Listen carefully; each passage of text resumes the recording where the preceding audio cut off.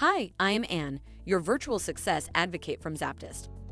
ZAPTEST is a leading free and enterprise software test automation and RPA tool. To use the ZAPTEST free edition, check out our website, ZAPTEST.AI. White box versus black box versus gray box testing.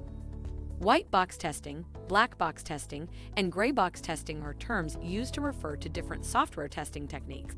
Broadly, each testing type can be defined based on the extent to which testers must have knowledge about the code base and the implementation of the code.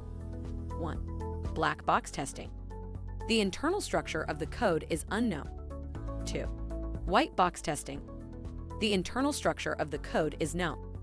3. Gray box testing. The internal structure of the code is partially known. During software testing, all three types of testing are important in verifying the function and integrity of the software.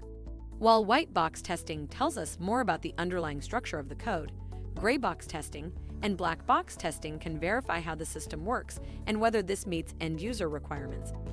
Perhaps the biggest differences between these three testing types relate to who performs each test type, the requirements of testing itself, and what testing entails. White box testing has the highest barrier to entry because it's carried out by developers with detailed knowledge of the code base itself and because it's the most time-consuming and often costly type of testing. By contrast, black box testing is the easiest to carry out and it can be performed by testers with no knowledge of the underlying code. If by now you have any inquiries or are considering learning more about ZAPTEST, drop a message on the website at the red widget and we would be pleased to help you along the way. Make sure to comment and share this video with your peers and colleagues. By seeing your interest, we'd be making more videos like this, making hard topics easily digestible.